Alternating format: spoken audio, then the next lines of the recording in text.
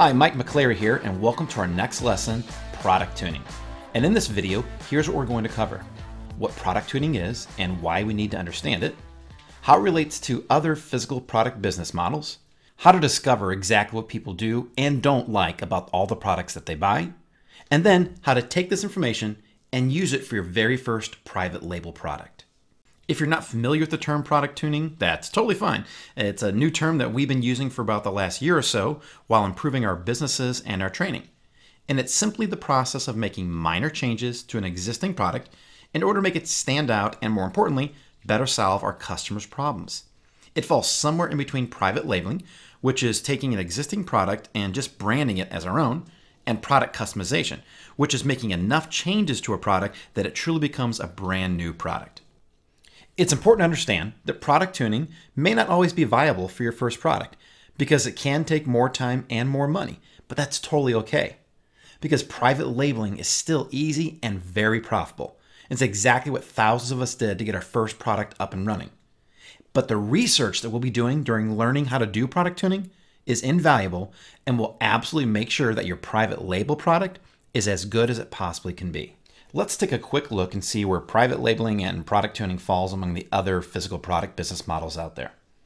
First, we have resale, which is just selling the exact same product under the exact same brand as everyone else. Then there's private labeling, which is selling the similar products, but with your own branding around it. Product tuning is then taking that and making some small minor changes to improve the customer experience. Product customization can involve creating your own mold, which is actually what products are made in, and then adding features to it. And then invention is creating a brand new product that never existed before. The one thing to keep in mind is that when we go from the left to the right, the costs, the profit margins, and the level of complexity all go up. For example, getting involved in resale can be very easy and cheap to get into. However, the profit margins are incredibly low that you'll never make any significant income. And inventing can be very profitable, but it'll take years and years to get your money back, and it's very complex and would be very expensive to get involved in. So what does that mean for us? Well, fortunately, we've been doing this for a while, and we know exactly the best models for people looking to start their own business and start making significant income quickly. And that is private label and then product tuning. These are truly the ASM sweet spots and have the best return on our investment in both time and money. In order to perform product tuning, we actually have to know what customers do and don't like and how to best solve their problems. So how do we do that? It's actually very simple. Amazon gives us that in the form of product reviews. I'll show you exactly what I mean. Let's hop on over and start checking out some of the product reviews for the products in our hot opportunity list. Okay, so here we are in our product opportunity spreadsheet, and we're going to pull up a few of our top product opportunities and take a look at their reviews to see what customers do and do not like. So let's start off with the mini clothing steamer. I'm going to pull it up here. Now, a way to easily see the positive and negative reviews is to click on the total number of reviews. And then you don't have a real good way here yet of filtering or sorting, but if you go down and click on the most recent customer review, then you will see the sort by and the filter by. And what we want to do is first filter by all critical reviews. That's only going to pull up those that are a 1, 2, or 3 star. And that way we can kind of see grouped together what customers are having problems with. All right, so let's quickly read through here. Mandalina thought that it smelled kind of moldy and looked used. They might ask for an exchange. Nothing else yet. Let's see. This person used it starting in November 2016, only used it 4 times and it stopped working. Little green light won't come on. Was not hot, and there was not very hot and didn't have much steam. So we're seeing a couple things here, but it's important to note that just because you see a handful of customers with issues, that doesn't mean that there's an overarching problem with the product itself. Almost every product out there has between a 1% and 2% defect rate. That's industry standard, and that simply means that when products are made, either the quality control missed a few things or during shipping something was damaged, and that's normal. So we're always going to see a few negative reviews due to product defects. So a few defects are nothing to be concerned about, but if we start seeing a large percentage of them with the exact same issue, that's where we want to put something into the spreadsheet showing that there's a possibility of improving the quality control. So let's keep going down and see if we start seeing any themes. All right, so this person here, first we used it, steam came on for 10 seconds, then shut off. All right, so it definitely is having some issues there. Down here again, steam lasted only 10 or 15 seconds before it shut off. So we're seeing the same issue at least twice in a row very recently, as a matter of fact. I'm going to scroll down and see if I see that same thing on anything else. Here's one with small water storage capacity. I'm going to go to the next ones too before I start writing down anything. Let's see, stop working after a few issues. Okay, so then we had like 3 people that had the same issue with it stopped working. Let's see, this one, again, nothing real negative here. Water depletes quickly, so that's another one for the small water tank. Here's one about the cord being short and the water spitting out. Alrighty, nice compact design. Let's see, the cord is too short. Okay, so we found a couple things that are common here. So let's go over there and write these down. We'll make a note in this cell right here. We saw a couple people say, so on the cons, short cord, small water capacity, and let's see, so quality issues. So those are 3 things that we would be able to potentially address. Maybe not initially in the very first product that we were to source if this was our one, but we could, try to see if the supplier would have a longer cord, ask them how long their current cord is, and maybe that's something that would be easy to do even right now.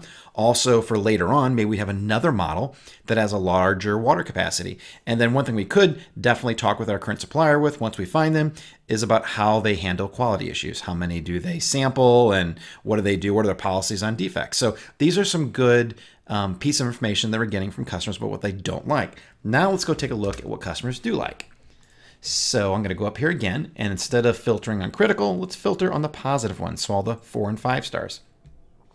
And in general, just let's see, can't beat the price, works like a champ, so they like the price. Fantastic product. I'm just going to keep going down here. Worked really well. Heats up almost immediately. Auto shut off after 30 seconds of non-use. Let's see. Again, they're really liking how it works. This one, it comes with a detachable brush and storage bag. That's very good information to have because perhaps if we were trying to compete with this product, we would need to at least have the brush and storage bag in order to have the exact true product. So let's go add that in. One of the pros comes with brush and storage bag. And let's continue on down looking for more things over here. Compact and convenient. People like the size. Heats up fast. That's the second one we saw of that. So let's put that down also. Heats up fast. And I'm going to go over and look for some more positive ones. Looks like this person had an issue, but the customer service took care of it. That's great. Right, so I'm not seeing anything. Doesn't spit water. Let's go take a quick look at the listing also, just to get some more ideas. I thought I saw this. So one of the things that they're calling out that this doesn't spit water. So even though we saw a few reviews that might have said that it did, looks like that's one of the things they focused on, making sure it's a steamer that doesn't spit water out and mess up while steaming. Quick and powerful, so it heats up quickly and it's strong. And of course, they have their satisfaction guarantee. So these are, so let's also put in the fact that we want to make sure that it doesn't spit water. That's something people are concerned about. So heats up fast, and finally, doesn't spit water. So there we have some good items to look at as far as when we're dealing with our supplier, things we want to make sure that it doesn't do. We want to make sure that, they don't have any quality issues. And then we also want to make sure that it has, it heats up fast, it doesn't spit water. So when we're dealing with a supplier and we start communicating with them, we want to make sure, especially when we're looking at our samples, we want to test out and look for these features. Did the sample we have a long enough cord? Did the sample have a brush or storage bag, or did something that we need to ask them to provide? Did the sample heat up fast enough? These are all great things to use during our product research and looking at the samples, and also maybe coming up with future iterations of this product down the road. Now I'll close that out and let's go take a look at another one. I think I'm going to look at the Lightbox tracer. Okay, so let's go take a look at the reviews again. I'm going to click on the top most recent one so I can get to the sorting and filtering. Then I'm going to filter on the critical ones. So let's see. Okay, as described, not bright enough though. Okay, go down here. This one, the USB cord didn't work. Down here, the light drastically dims initially. Okay, so some brightness issues. Half the box is black dots. They didn't like that checkered effect. Cord didn't work down here. Okay, so again, then some cord issues. And they found the pattern of the LED lights in the box distracting. Let's add those before we think of anything else. So I'm going to go over here. I'm going to insert a note. So on the cons, we have cord issues, also brightness issues, and I think they believe they didn't like the dots on screen. And let's continue on. All right. Another one saying the checkered pattern that comes from the light. Again, that's the someone else mentioned they didn't like the way the tiny LED lights lit up. So okay, it's lightweight. That's good. Screen is pixelated. Okay, so that's definitely one of the things that people aren't liking on this version. You know what? Let's take a quick look at their comment here. We're sorry that you didn't like the expectation that it's pixelated. It's actually a laser dot. Oh, look at this. They have another replacement, another model that doesn't have the same issue. Let's go look and see what they did here. I'm going to pull up that.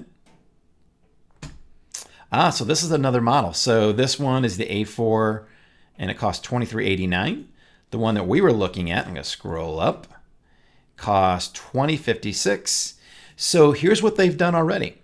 They say the light here is stepless. I think that's what they mean, is it's not pixelated as in this previous model. So what they've already done, they found out that customers didn't like the fact that the light was pixelated, and they've already come out with another version of the product, which is great. They're doing exactly what we're talking about here. Through product tuning, or maybe this is be product customization, they're creating a better model. Doesn't mean they're stopped selling this one. People still like it. Still has a lot of great reviews, 171 reviews, but they have recently launched a newer one that's a better and looks and costs a little more. Let's continue down and looking at more reviews. Let's go down and look at the negative ones a little more. No cord. All right. Did not come with a cord. US cable didn't work out of the box. Okay, the same issue we had before. All right. Decent box. Missing pieces. Worked great. Light's not bright enough. The same thing. All right. Again, someone else not liking the checked pattern. USB port was rusty. Let's see. Okay, so far we've covered everything on here, really. Now let's take a look at the positive reviews. Okay, 5 stars, great for tracing. Let's see, super thin. That's positive. People like it. It's thin, and it's, let's see, controls are simple. The USB cord is long. That's kind of nice. They have a long enough cord. The previous product had a short cord. This one has a long one. That's good to know. All right, love it. Space saving, lightbox terrific. Just lots of good things about it. Thin and portable. Let's add that in. That's definitely something people are liking about this. Thin, I saw light, portable. So these are the pros. And also we saw that they have a long USB cord. That's a good option to know about. Let's continue going down. All right, so I think that's pretty much all that we need to cover here. So this had some cons on it. They had some cord issues, probably quality control. Maybe we need to make sure our supplier has a decent USB cord. Some brightness issues where it's too dim. And then people didn't like the dots on the screen, which they took care of with coming up with a newer model. On the pros, it was thin, lightweight, portable, and a long USB cord. So an example here being when we're sourcing this product, we also want to make sure we check with the supplier about the length of the USB cord, because if we're competing with this customer, this product, we don't want to offer a shorter cord. That might potentially make some customers unhappy when they're comparing it to our product. So now that you've seen how product tuning research takes place, it's time to take action. I want you to go through your top 3 product opportunities and determine what the customers do and do not like by looking at the reviews just like we did. Then I want you to make note of those on your product opportunity spreadsheet. We're going to use this information when selecting our final product and supplier. The goal is for our final private label product to cover as many of the customer likes and dislikes as possible without having to have the supplier make any costly changes in both time or money. In future products, however, we can use the exact same information that we've gathered to either improve our existing product or even create new ones through product tuning.